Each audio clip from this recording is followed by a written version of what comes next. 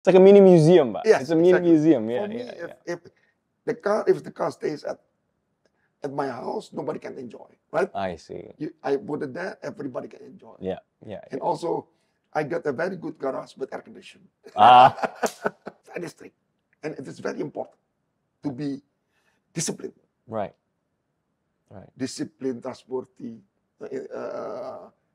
reliability, it's all very important. Yeah, If you keep that reputation, eventually your life becomes easy.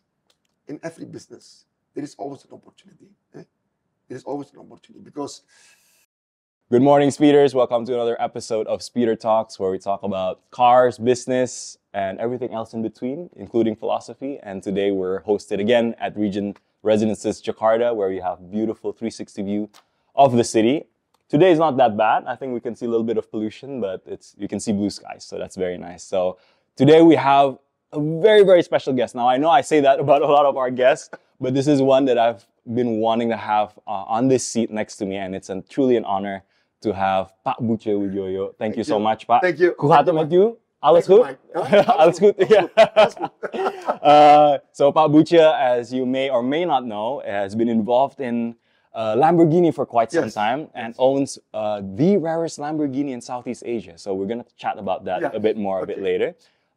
But first, of course, here we are all car guys, Pak. Yeah. So talk to us about your current car collection, or maybe how did you get your hands on the Miura S? Okay. I have heard about this Miura Okay. since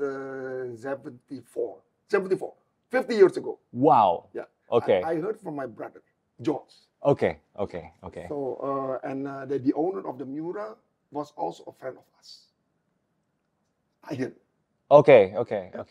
So, and then after that, I went to study abroad, right?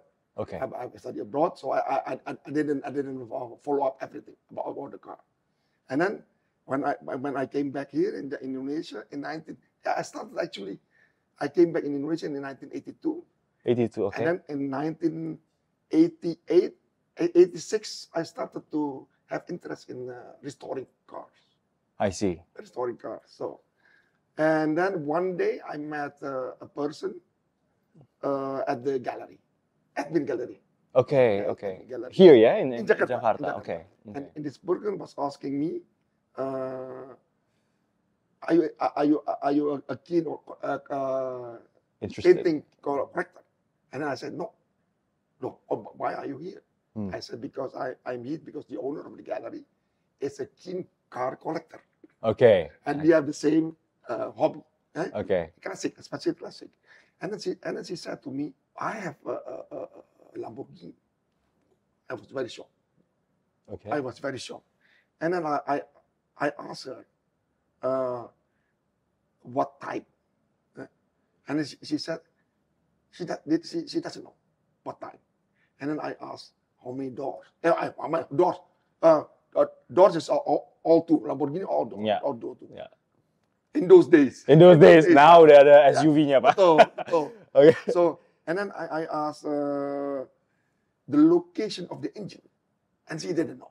Okay. And I asked the color of the car. She didn't know. Okay. And I just asked her, is it possible to have a look? She said, yes. Yes. And then one day we make an appointment and have a look. I already suspect, I was hoping it was a Miura. Because I know where the Espada is. Because in those days there were 4 Lamborghini. Okay. 2 Espadas. 1 Harama, they call it Harama. Yeah, Arama. Okay. And then the other one is a Miura. And I know those 3, but I didn't know where this one is. I see. Okay. So and when the garage was open, it was a Miura. Wow. So that was here. You Fluid. in Pluit. Fluid. Wow. Okay. So it wasn't a global search. It was a local car. Local. That was here since 74. You said. It came in Semarang. I can see from the paper the documents. Okay. It arrived in Semarang in 72. The car is produced in 71. Wow. Okay. Yeah. Wow. And then since then, I'll try to visit the owner employed Okay. like every week, every other week, and every month, regularly. I try to persuade him to sell. Oh. But he was not willing to sell. You know? Okay. He was not willing to sell until one day. I went there again, but he already moved house. Okay. Move house. So I didn't know where it is. Okay. Okay. So I lost contact. So one day, I met the nephew of the owner of the car. Okay. I met the nephew, and then I asked about where her uncle is now. And then he Okay. said, "I give you the number." I see. Okay. Okay. And then the phone number. In the meantime, the handphone already exists. Okay. Okay. Because Okay. in 1990, I think the handphone was not very common. No, yeah, Yeah. no, not yet. Yeah. They were around the Siemens or something, the big ones, yeah. So, yeah. and then I visited them, and then I came there, and then I was talking about whether he is willing to sell, you know. Okay. Actually, at that time, he was already willing to sell because he just had a heart attack. Oh. And he knows that he cannot continue with the car. You know? I see. But he was still driving it No, and no. oh no. It was not in Garage Queen. not Yeah. not in the driving condition. Oh, not in a driving condition. Okay. Actually, it is in a very sad condition Okay. because the car was in fluid. So for fluid, you know, if it's flooded, it's seawater. Yeah. Salt water. Yeah. So the floor pan was rusted. So it's in a sad condition. And then eventually we talk about haggling the price and everything. Eventually, he wanted to sell it to me because he said, actually in those days there were two other competitors. Okay. Two other interested parties. Okay. Very potential. Okay. I didn't know who they were, Okay. but I know. one Now you person. know. No, I know. No, I know. Okay. So, but the owner is very nice. It's actually the son of the owner. Okay. Son of the owner is very nice. He switched off the phone of. He blocked the phone of the two other competitors Wow. during negotiation. Wow. Okay. I think he blocked it for 1 month. Wow.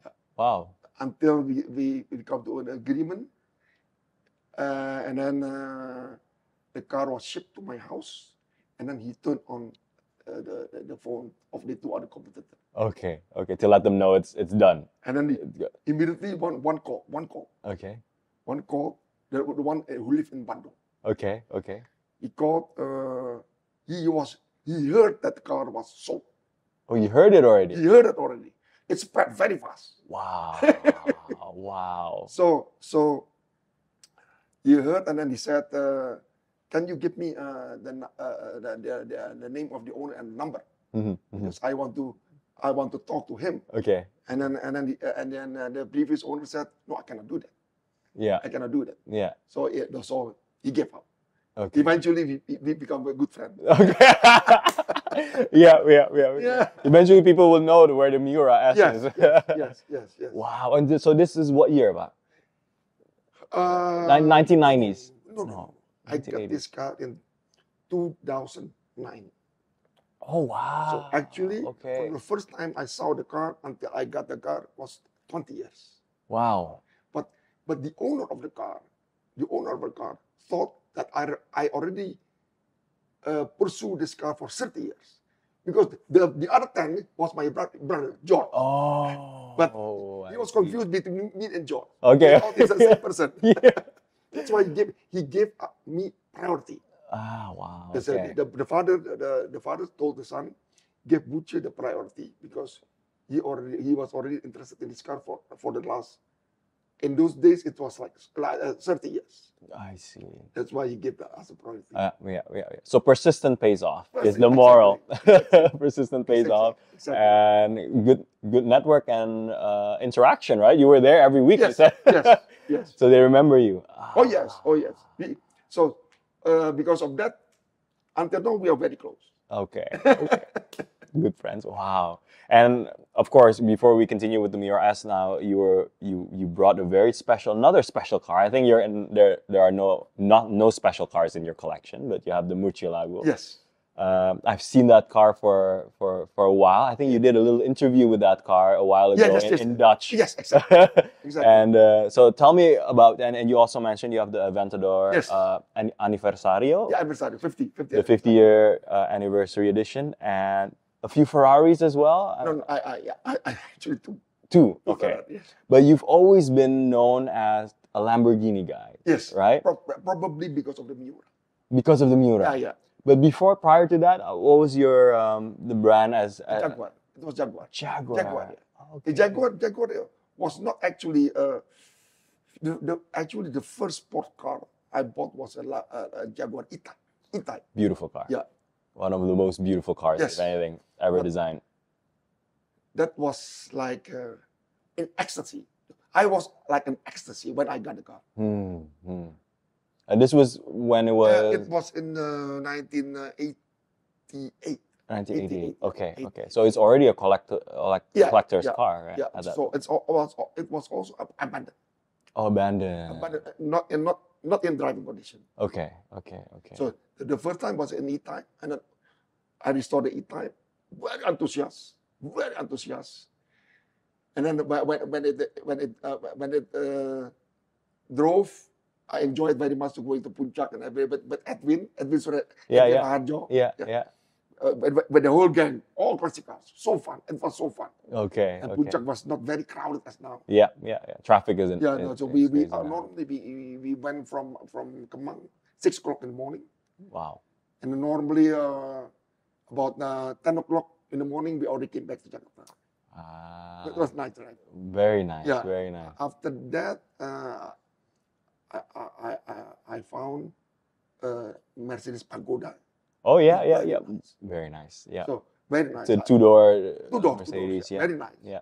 And the third one was Ferrari. No, not Ferrari. It's a Jaguar XK140. Okay. Yeah. Okay. So back to Jaguar.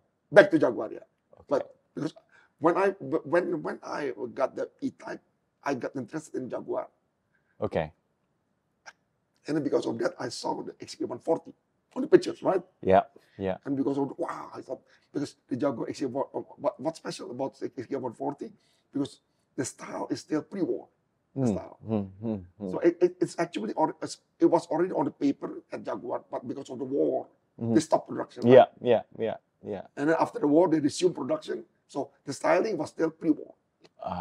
So it makes so nice. Yeah. Interesting how that also translates to watches as well, right? Pre-war Rolex and post-war Rolex. Yeah.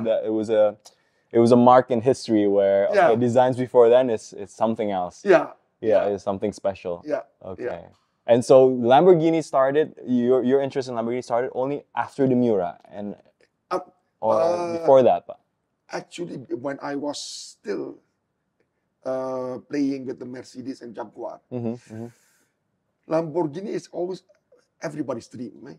But it's expensive. It is way more expensive than the other cars, like Jaguar. Also, the cost of repair parts and everything is very expensive. Yeah. So after and also in '88 and then and so after 10 years, I get a more space to breathe with financially. Yeah. So I was already able to afford a Lamborghini. I see. Yeah. Okay. And so, what was the first Lamborghini? Actually,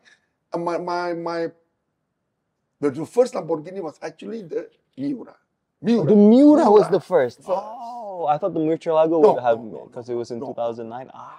Okay. First, and then the Murcielago I bought in 2010. Okay. 2010. Okay, so shortly after. Yeah, shortly after, because I was invited into the club. Okay. When I got the Miura. Yeah. But I cannot participate in all the tours. And I always at the auto mall, you know that. Right? Yeah. Dulu di SCBD. SCBD. Yeah. And there were two cars that I loved it very much. 2 cars. Okay.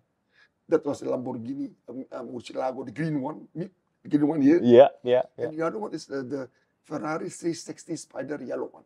Oh, okay. I love those 2 cars very much. Yeah, yeah. And luckily, those cars are now mine. Oh. So you have the Spider, the I have the 360 Spider. Spider. I have the Okay, Spider. wow. But because the Spider, the 360 was the first car legally coming into Indonesia. Because before that, legal was actually like in 74, 75. Yeah, yeah, yeah. Ah, okay. Well, I think the 360 is interesting because I would argue is the best sounding Ferrari V8 because the V8s afterwards they sound a little bit different on the Ferraris, but the 360 somehow. Yeah, 360, 430, 458 are still nice. Yeah. But yeah, after yeah. that, I think they have like a turbo. Yeah, turbocharge. Yeah. Yes, yes. So it's a bit mumbled. Yes, exactly. Not as Exactly. free sounding. Yeah. Yeah. So let's go back to the Miura S a Okay. little bit. So you got in 2009 and you started restoring it, and we chatted a little bit about your restoration. So Yes. guide me through what did you have to go through to finally restore it? Because you said it was in a bad condition Yes. when you got it. So I have a friend. I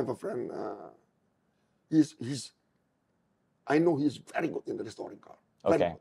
Indonesian. In Indonesia. World class. Okay. World class. Okay. So, and then I let him restore. And he can bring his team to my house. So Wow. the car doesn't have to go anywhere. Okay. Okay. Stay okay. in my house. Okay. Stay in my house. He restored everything. So, and restored engine, everything until the car drive. Eh? So, and then I tried the car. The door did not fit very well. You know? Okay. And then during restoration, the position of the front windscreen is not very perfect. Okay. Okay.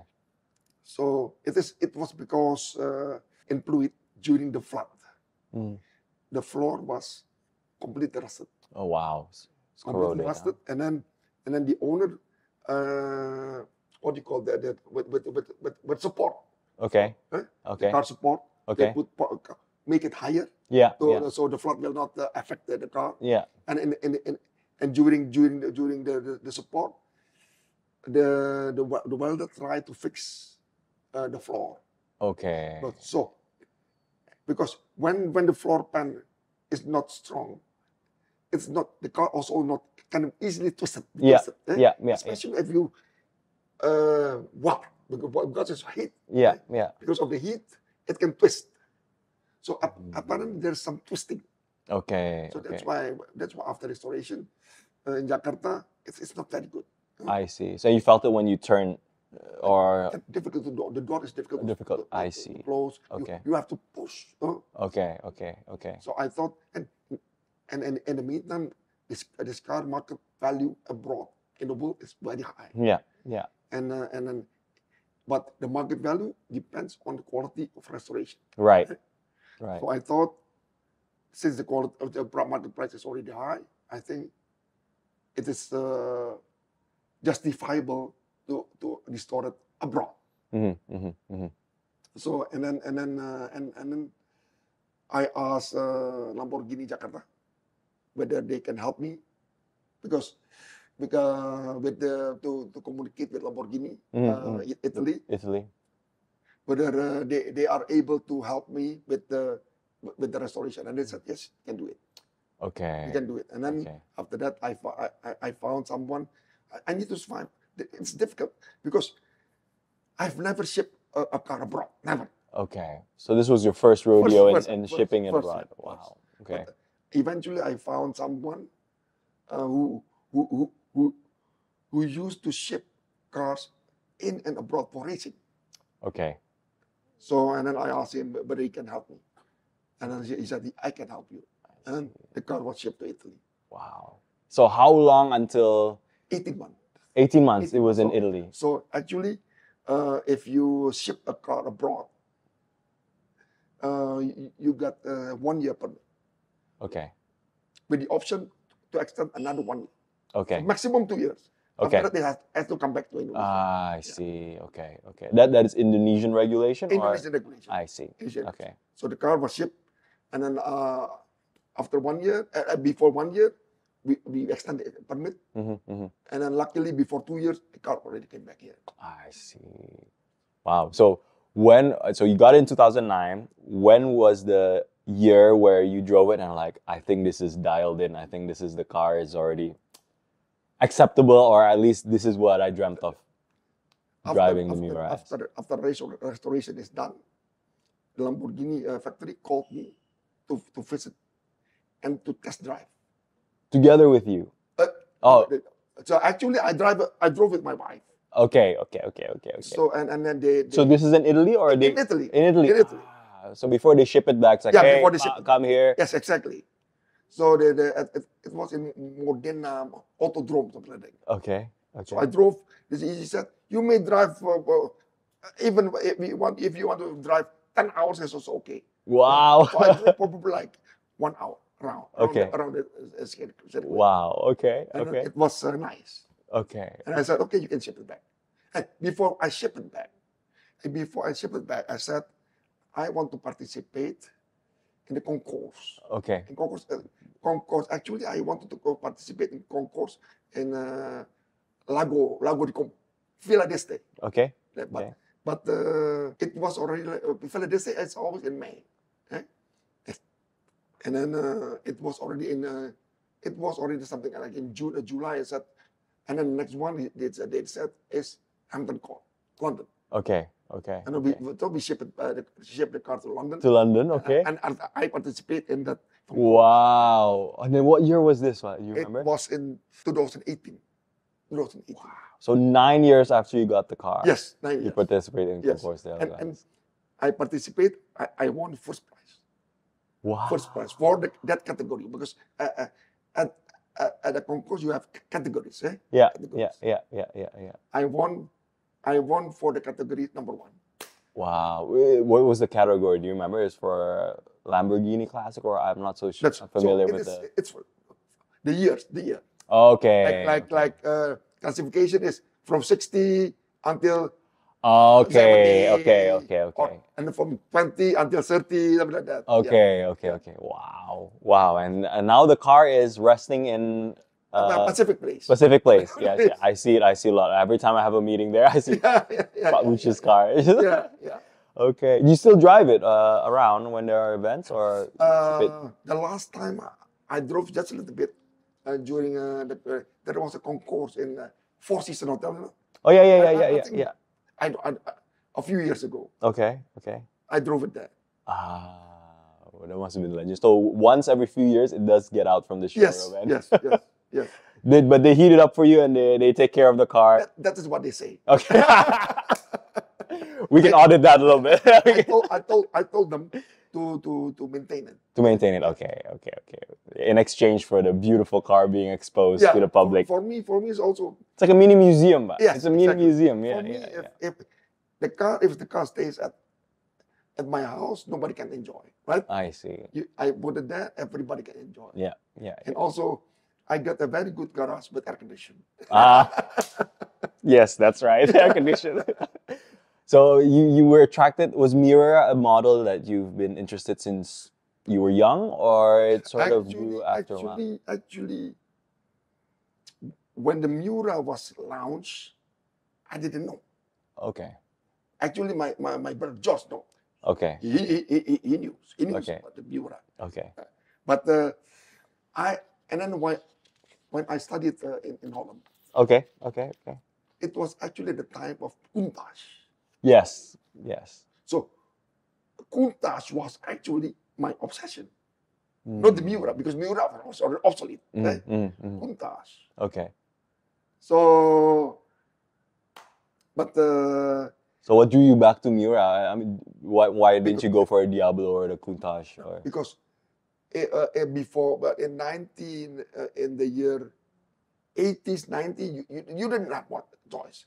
You only have the choice whatever exists in Indonesia. Okay. And at that point, there was no Countach. There were only 4. The 4, yeah, when you mentioned. 2 Espada, one Harama, and one Miura. That's it. I see. Okay, so it's more like availability rather than... Yes, exactly. But if you had the choice at that time, would you have chosen something else? If the availability... Probably, I still chose the Miura. Oh, still the Miura. Still legendary. Yes, yes. Because I started to read a lot about Lamborghini. Yeah. And then I was very much attracted to the Lamborghini Miura because Miura is a very French specialist. Yeah. Wow. And then I met the main engineer of the Lamborghini Miura. Okay. Yeah. In Italy. In Italy. Okay. So because when you restore the car, you get like a certificate, like a book certificate. Okay. And then I said to Lamborghini Italy, I want this book to be signed by Giampaolo Dallara. Wow. Okay. And I said, can you arrange a meeting with Giampaolo? And then he said, of course. And then they arranged a meeting, and then brought me there and signed the book. Wow. So you got to personally meet... Yes, exactly. The person behind the car. The engineer, the main engineer was Giampaolo Dallara. The main designer was Marcello Gandini. Wow. Gandini. Okay. And then actually I was also planning to see Marcello Gandini. Okay. But because of the COVID, I postponed. But Ah. unfortunately, Marcello Gandini already passed away now. Oh no. Okay. After COVID. After COVID, he passed away. This Gandini was also the designer of the Countach. Oh wow. Yeah. Very, very different styles, but Yeah. but very beautiful. Yeah. So he's a very special designer. Giampaolo Dallara is a genius. Giampaolo Dallara. Now he has like a campus. He has like a small university teaching people to design car and racing cars. I see. Okay. And he also make special. He also make sport cars under the name of Dallara. Oh, okay. Yeah. Okay. So small production. Small production. I see. It's more like it is not supercar. It's not supercar. It's more like a fun car. I see. Okay. But all sport. Still sporty, Yes, but a fun car to drive. Yes. Interesting. Okay, so you've talked about Lamborghini, we've talked about your collection. Is there an affinity with, we talked about also why you're interested in Lamborghini. It's sort of a car that you built passion over time. But you also like Jaguar for a while. That was the first brand that you jumped into. What are your thoughts about, a lot of guests here love the Porsche, right? Yeah. What are your thoughts about a Porsche, and what makes you think that something is a good car? Is it the specs, or is it the drive, the passion that you feel when you shift the gears? You know, what makes you decide that, okay, yes, this is a good car, and yes, I want to buy it? Yeah. So yeah. Porsche is a very good car. Probably Porsche is, I think, probably the most reliable sport car. Okay. Okay. But I'm attracted to the Italian because of the style. Italian styling is special. Very special. Yes. So I said, Mike, Italian and German are very, very different. German, their philosophy is style goes after function. First, they design the function. Yeah. And then after that they design the style. In Italy, it's different. It's complete opposite. First, they design the style, and then they try to fit the function. That's why if you go in and out a Lamborghini or a Ferrari, a Lamborghini especially, it's difficult to go in and out. Yeah. It's not easy. Yeah. So because for them, style is number one. Yeah. And there's that passion, Italian passion inside each one of the cars that they design, right? Yes. But once you are inside the car, it's comfortable. Yes. Just to go in and out is difficult. Especially if you are older. Right. Your neck is a little bit stiff. But you drove that gated shifter still perfectly fast. And getting in and out still very yeah. still very nice. Yeah. But if go in and out of Miura is difficult. Oh, it's Because difficult. Miura is lower. Oh, I see. Yeah, Miura is So it's harder than Mucha. Oh yeah, oh yeah. Okay. Miura was built by dreamers. The average age was 27. Dallara was still 27 years old when he built the Miura. Okay. And he designed it over his body specifications, yes, right? Yes. Whatever he feels. So dreamers, all dreamers. No, unrealistic dreamers. I like that. But okay. it becomes something very special. Wow. Actually, Lamborghini wanted to build only 100 homologation. Yeah. Homologation. But during the exhibition, people put money, open check, more than 100 until Ferruccio said, okay, they produce more than 100. Until eventually they produced like 762. Wow. In total, 762. Wow, nearly 8 times more than their planned production. Yes. Wow. Okay. Well, that's interesting that you mentioned the difference between German and Italian cars. And also Lamborghini was a very young factory in those days. So they practically don't have like an R&D. So the buyer of the car become the experimental. So that's why if you buy a Lamborghini, if you bought a Lamborghini in those days, if you have complained, you came back to the factory, and then the factory will note whatever you complain. That's a feedback. Yeah, feedback form. Okay. And then they try to fix it, and then they try to adjust it to the next production. I see. So they needed the feedback from the customers. Exactly. So it wasn't fully researched and fully perfect. No, not in the factory. So the research is all by the customer on the street. Some say that that's the best test, right? It still happens today. The recalls are still happening today. Yeah. So I think just the last part of cars, cars have developed a lot since the 80s, and probably during the era that you were restoring cars. Yeah. And you restored the Miura recently. I would say recently, even though 2009 was quite a while ago, more than a decade ago. But I get sometimes the feeling that modern cars, yes, on paper it's faster. Yeah. EVs are quick. Oh yeah. Right? Acceleration, nothing can beat EVs. Yeah. But I feel like what you mentioned about Italian cars having this passion and design first before function, or sometimes even taste before performance figures, right? Yeah. Or feeling or driving spirit that you cannot really just put on paper. Yeah. That's becoming more and more lost in modern cars, and it feels the interior feels the same. Sekarang semua you have a big LCD screen. The feel, it's fast and it's quick. It's faster than any of the cars that we might have adored like 10 years ago or 15 years ago.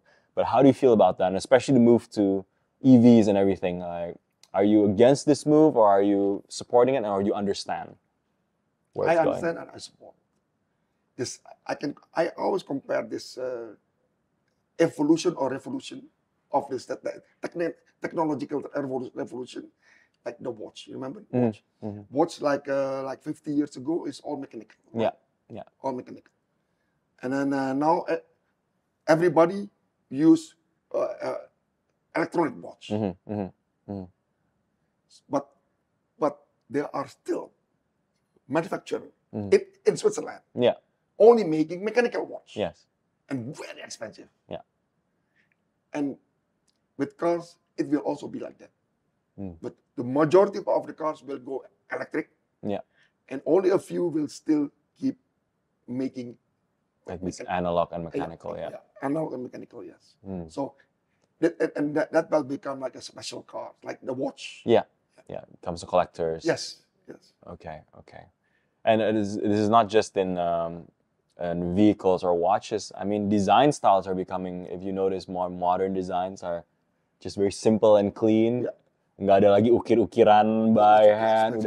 Udah nggak bisa. So there is a little bit of economical factor inside there too, because labor is too expensive. You cannot afford it anymore. So it's something that's not just for progression or for progress, but it's also you can't manage to do it anymore. Yes. It's a lost art, Pak. Yes. It's a lost art. Yes. And I think it translates also into the cars, and whatever you have in your collection is going to be art pieces. Oh, yes. Yes. More and more like art pieces. So hopefully we can still revive it. So thankfully for people like you who still restore cars yang udah lama ini. I think there will always be people like me. Yeah, yeah, Passionate about old cars and restoring. yeah, yeah, yeah. And it's a journey because Yes. securing the parts is one thing, finding the right Yes. expertise for a certain Yes. part of the Yes. car is and a lot of people can understand that. Yes. My wife being one of them. Okay. Why can't we just get a car with warranty and just like no issues? But I'm like, but there is something about it. So just that's why if you see people stuck in the middle of the road with a classic car, they smile yeah, because they said it's part of the enjoyment. yes, it's part of it, enjoyment. Even though maybe their wives can understand Yeah, us. because when you drive a classic car, especially the old one, Yeah, you already think there is a possibility that I got stuck in the middle of the road. yeah. It's part of the plan for the day. Yes. A little bit of buffer. Yes, plan of the day. Yes, exactly. Yeah. Okay. Well, we're gonna shift gears a little bit, no pun intended, to the second part, which a lot of, again, I mentioned earlier, a lot of our followers and viewers, they aspire to be like you, Pak. Yeah. They aspire to be one day to own a Lamborghini or to own a sports car. So tell me about your work or career journey. I know you mentioned you're not a lawyer, but you're an engineer at heart. Engineer, yeah. But you run an IP, intellectual property exactly. law firm focused on that. Exactly. So tell me a little bit about that. So it's been running for a while that you've built it? Actually, after I graduated, I worked at it was for my father's office. Okay. Which was a law firm. It was like a law firm, but specializing only in intellectual property. Okay. In IP, only in IP. Only in IP. Oh, no. Okay. Yeah, only in IP. Okay. So, and then I joined them, and then because of my background, I know how to utilize the computer. And then in 1983, computer was still not common. Yeah. Only big company. But it was also the beginning of the PC, the IBM PC. You know. Yeah. That was the beginning. Yeah. So and then I started to use the computer and start to automate everything. But of course, I'm not expert in the computer. But I know a little bit about database and everything. Okay. But it was a little bit helpful, but not fully helpful. Okay. And until I started in 1983, and then in 1996, we decided to hire a computer consultant. Okay. It was also my friend. It's a coincidence. It was because he was my friend. I feel comfortable. Yeah. And I let him do the job. I see. So it was actually pretty much on time. The automation. Yes. Because in the meantime, computer become cheaper and more affordable. Many firms are using the computer. Yeah. And if we don't move into the computer, you're left behind. We completely lost. Yeah. Lost. Yeah. So that was actually my main contribution to the firm. I see. That computerization of the business. The business, Yeah. right. Because before that, nobody even think. Yeah. And it's important because database management and everything, paper-based, moving into digital. It's so fast. Security and everything is a 360 understanding of that. The other thing, it's also easy to steal the data. Correct. But you have always plus minus. Yes. Everything. Yes. More efficient, but yes. Yeah. And now it's moving into AI, which is a whole other ballgame. Yes. It's a whole other ballgame. So now I have two sons. He's now starting to help me. Okay. And then the other son, my son, the older son, is thinking about actually using outsourced company for the database. Okay.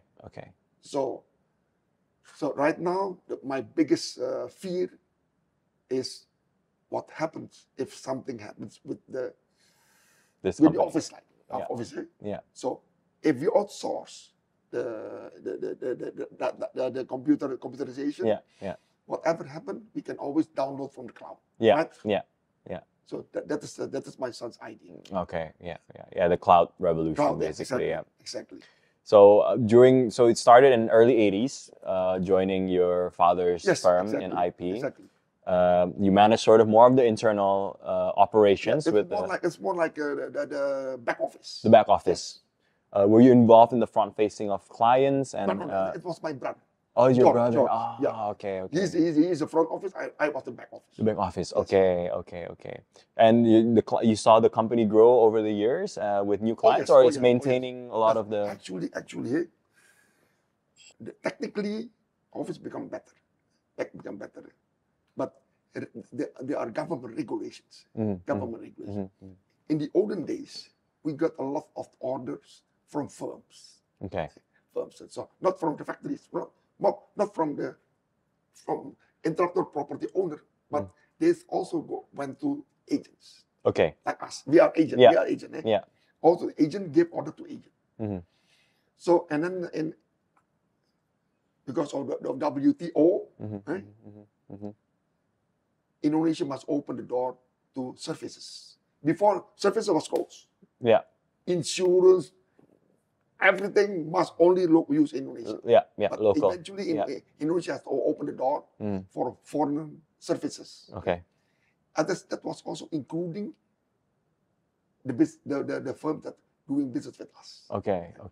And of course, if they can open their own business here, of course, they don't need us anymore. Yes. So somehow, we are better technically, we are better, but somehow we also lost some business. Something like that. Right. Something like that.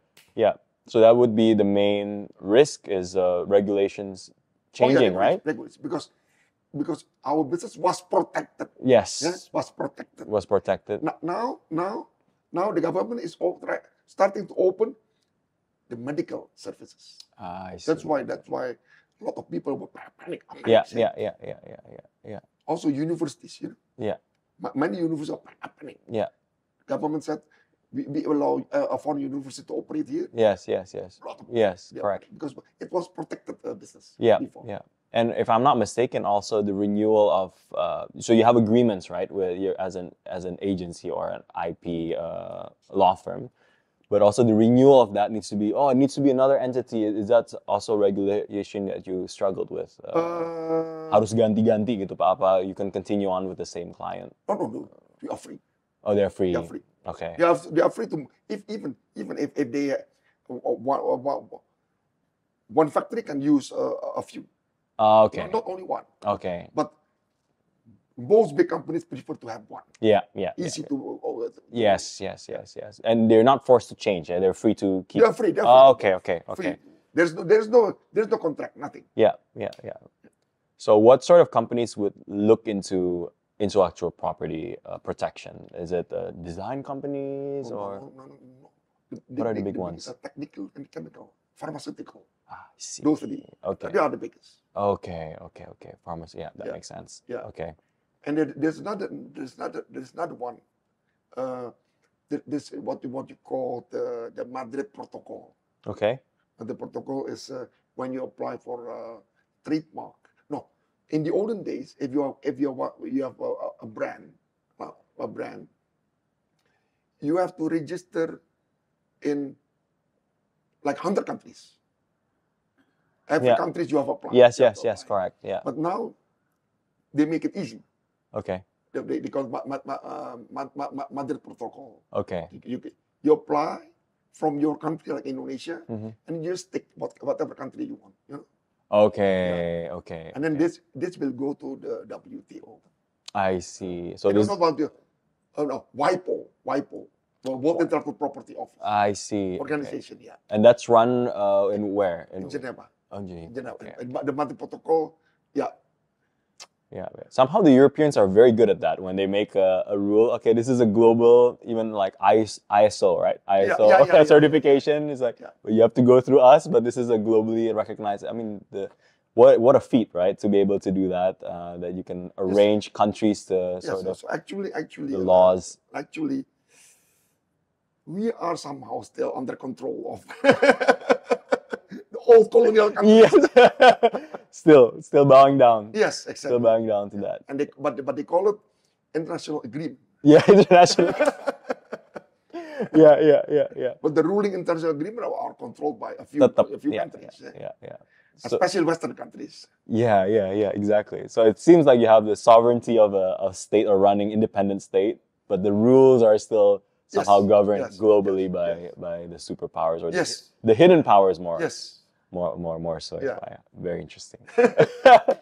Okay. Well, for those who are probably looking into the field of intellectual, and it's a very niche field. Yeah. What are some of the tips maybe you can give? Is it already a monopoly game where all the pieces are already bought out, or is there still an opportunity in the space, or is it? I think in every business there is always an opportunity. There is always an opportunity because, like big companies, probably they cannot. Because a lot of, especially in like countries like Indonesia, mostly family business. Mostly families. Sometimes the business is declining not because of the business, but because of the next generation is not interested. Yes. Yeah. So it will die naturally.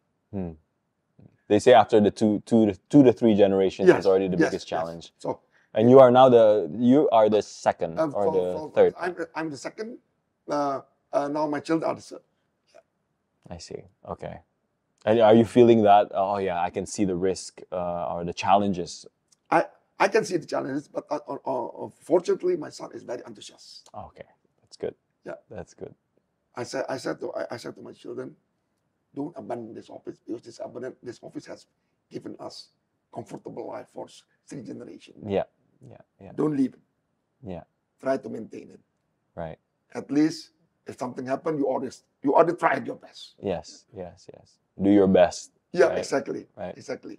Did you align your kids' sort of education to continue the business, or are you more like a father that was whatever you're interested and passionate about, but I will try to accommodate? Yes, they are free to choose whatever they want.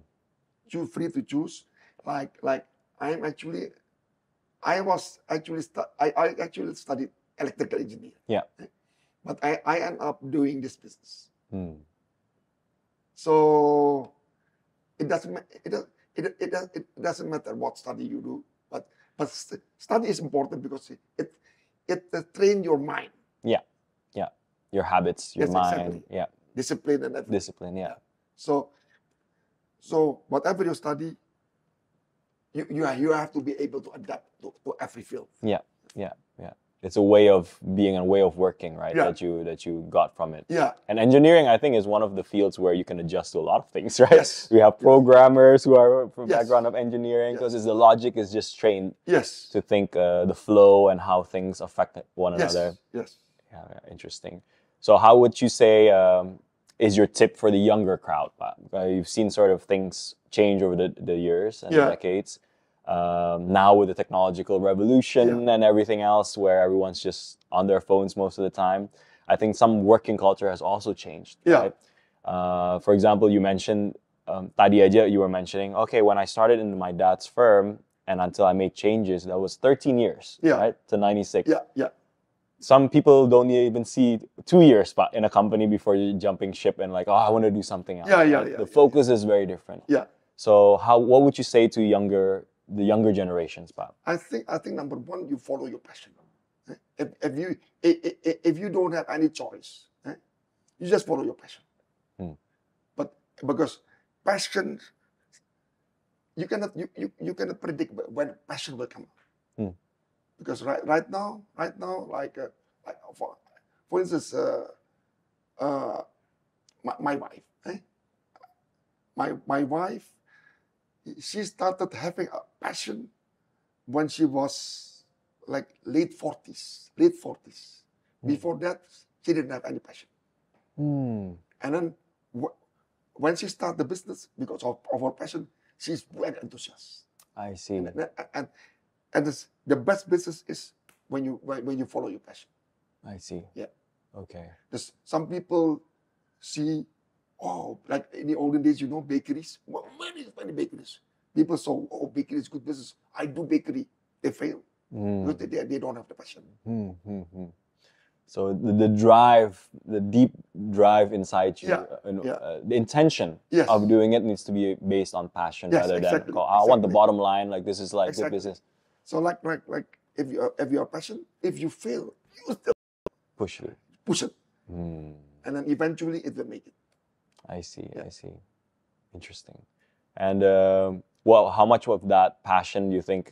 It's easier said than done. Some people don't even know what their passion is. Right? It's knowing yourself. Yeah.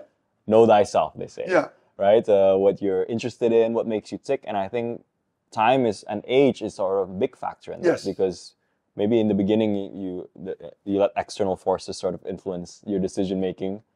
Rather than you understanding what you really want. Yeah. What do you think about that?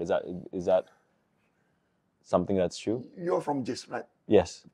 And my 3 children are also from GIS. So GIS is very good. GIS, they have like activities. And they have activities in every professional field. I remember my daughter.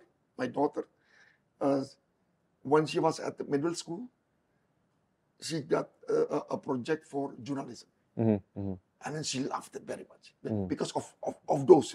Try this, doesn't suit you, didn't suit you. Try this, and then eventually, this is, I like it very much. So, and then she pursue her career as journalist. I see. So that was triggered when she was in high school, in middle school, even younger. Wow. Middle school. Wow. And my second son, and also sport is also very good sport. But because in the olden days, sport is not a profession, but nowadays, sport is a profession. And also, even if you are passionate about sport, probably you are not very good in sport because of your physical constraint, but at least you have the passion in sport. You can also make business from sport. Correct. There are many angles towards the business. Exactly. Yeah. Become a journalist, or you become like an organizer. Yeah. Many facets to the same passion. Yes. So you were mentioning about following your passion. The perseverance will be there when you're passionate about the business, but also at the same time, sometimes it's difficult to find what you're passionate about. Right? Yes. You may think that you're passionate about something, but it's actually maybe your friends telling you, and then you're hearing about it and gets you excited, but it's not really who you are. Yes.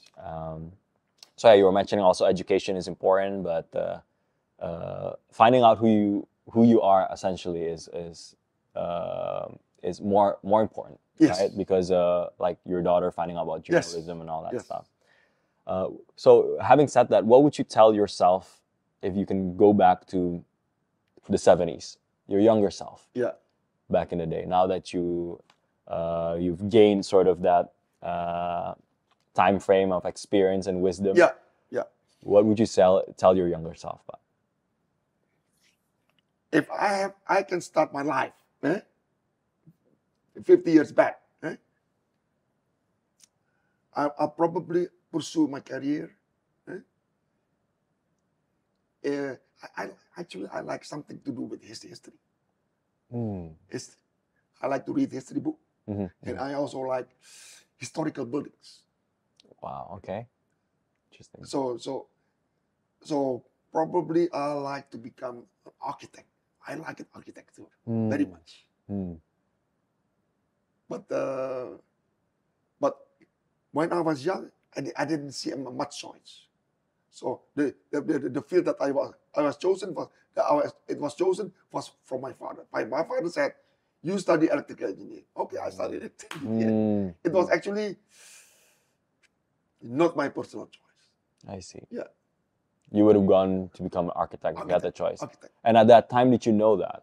Did you know that I'm passionate about architecture? No, Oh, you didn't? No. Mm. I started to be, I started to get interested in architect because of living in Europe.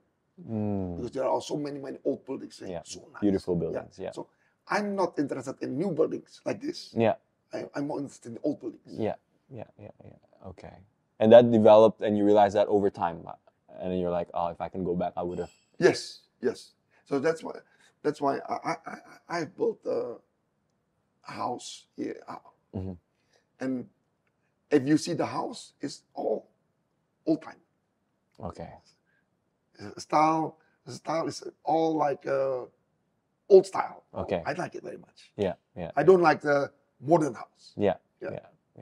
Well, yeah, it makes sense because you also like vintage and classic cars, so it's the same, right? They put much more attention into the details back then.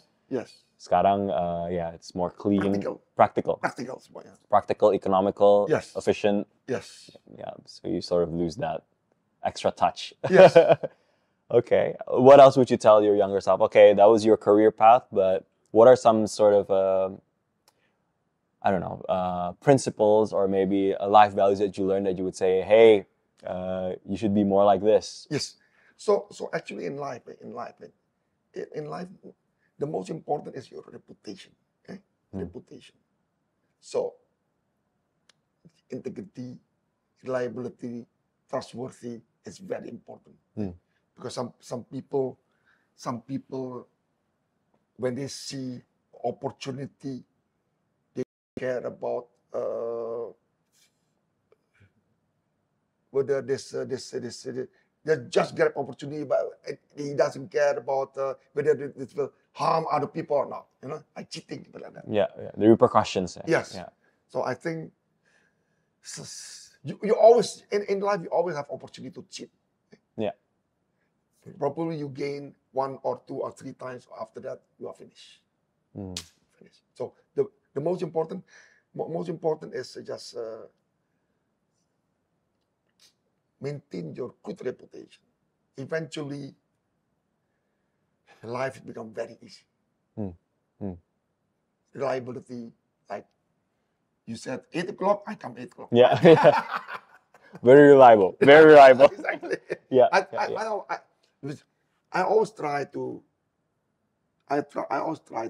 be on time. I tell you a story. In Holland we are very strict.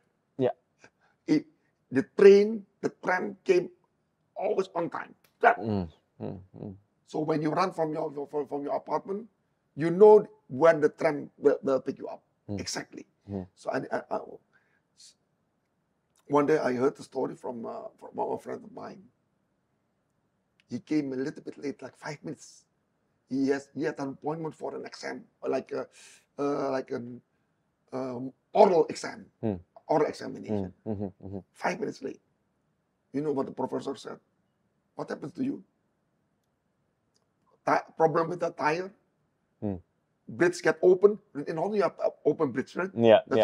And people always said, "Wow, I was there and we were stuck." Yeah. And then he said, "Go home, come back later. 5 minutes, go." Wow. He didn't tolerate any late. Yeah. So very strict, and it is very important to be disciplined. Right. Discipline, trustworthy,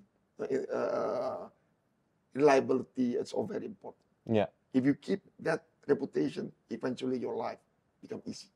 Right. And I think just to add to that, like I completely understand that some of these principles that, of course, you have to teach your children the same things as well. Not a lot of people may share the same values or perception, right? Like for di sini, maybe in Jakarta, it's like 15 minutes masih okay lah, you know. Jakarta difficult. Right, but you want to go against that current, right? No. For us in our family, you have to be on time. You know, on time is late and early is on time. You know, for example. Yes. Right. Yes. So did you think about those things as you're teaching your kids, and would you tell your younger self about those things? What are... I try to tell, but I always give them example. Yourself as example. So I tried everything with I show my children always on time, always on time. It's just I make myself as an example. Yes. Words can only do so much. Yes. Action speaks louder than the words. Yeah. Okay. So you would tell yourself earlier on, again, is going to architecture and build a reputation. Would you say that you did quite well in maintaining your reputation? And so far, I think so. I think so. So probably the temptation was not as big. Not as big as yet. Yeah. Nice. That's true.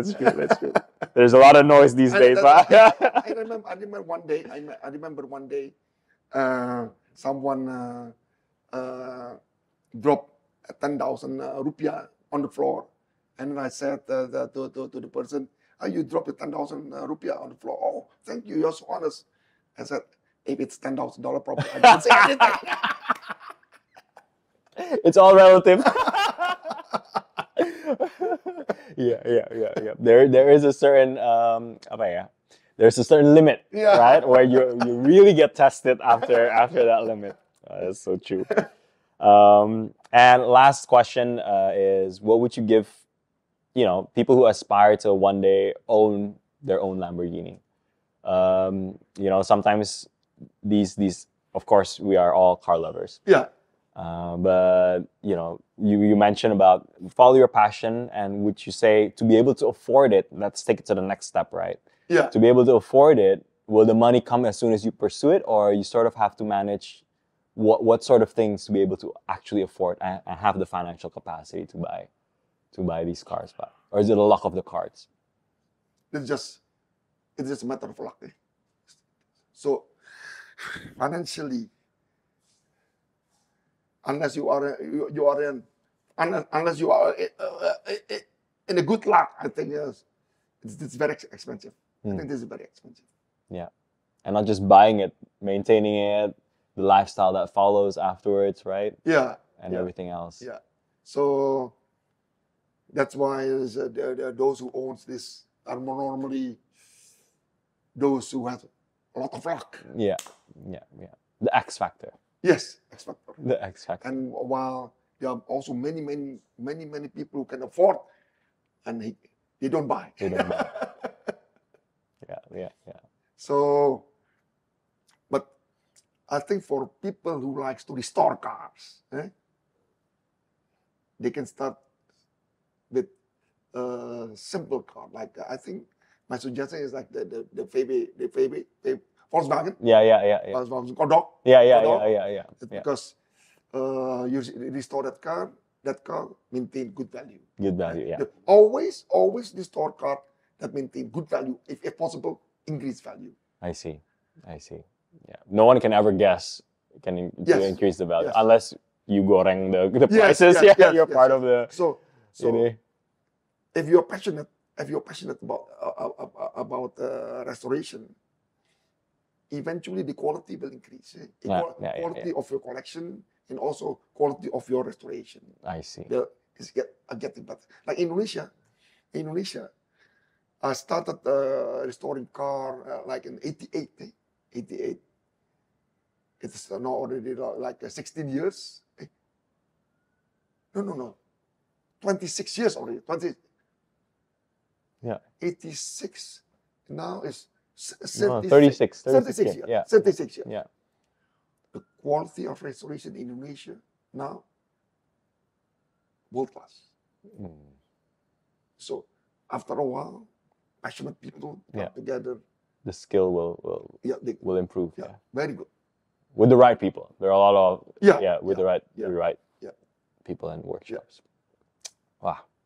we discussed a lot, Pak. Thank you so much. The last part is what we call a lightning round. So this is sort of like a gamified question answer.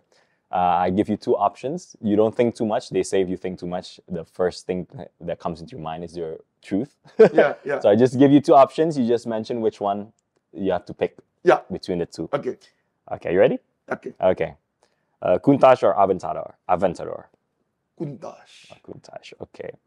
Concours d'Elegance or Goodwood Festival of Speed? I prefer Goodwood Festival. Goodwood. Okay. Okay. Because Goodwood Festival, you also have concourse inside there. Concourse. Yeah. Okay. Morning drive or gala dinner? I like morning drive. Morning drives. Okay. With the community or? With community. With the community. Especially. Okay. With especially. Yeah. Okay. Stelvio Pass or Lake Como? I think Stelvio. Stelvio. Nicer drive. Yeah.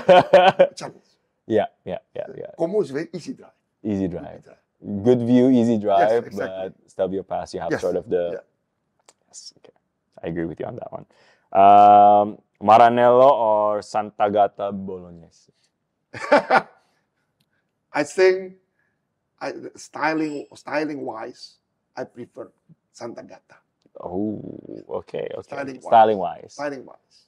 But which one would you prefer, Maranello? Driving. Interesting. Yeah. Okay, fair enough. The last question, is, imagine you have no car in your garage. Yeah. No car in your garage. You are at this stage in life, you are based in Jakarta. Yeah. And money is no object. Yeah.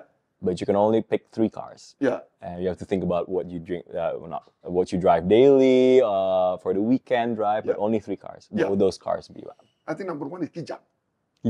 Okay. Number 1. Okay. Because you need to have a Kijang. I think number 2 is Alphard. Okay. And then number 3, I think I choose a Mercedes. Mercedes like S-Class. S-Class. Okay. 3 cars, that's it. No Lamborghini, no. No, because Lamborghini is, if you only have 3, you don't buy Lamborghini. Okay. Because if you have Lamborghini, you only have 2 practical cars. Yeah. If you have 3 cars, you only buy practical cars. Wow. Okay. Alphard, S-Class, Kijang. and Innova. Very practical answer, and wow, that's amazing. That's the first one on this show that someone's answered that about their choice. Yeah. Well, thank you so much for coming, Dankjewel. Pleasure, It's been an honor to have you on this seat with me for an hour to discuss many things. I hope it's a 2-hour show rather than an hour show, but maybe we'll have you back someday. Okay, sure. But thank you so much again, and thank you to Regent Residences for hosting us today. Nice, beautiful weather, so you'll have a nice drive home. Okay. Pak Boetje. Thank you, Mike. Thank you so much. Take care. Thank you, Mike. Take care, speeders. Thank you. Bye. Thank you, bye.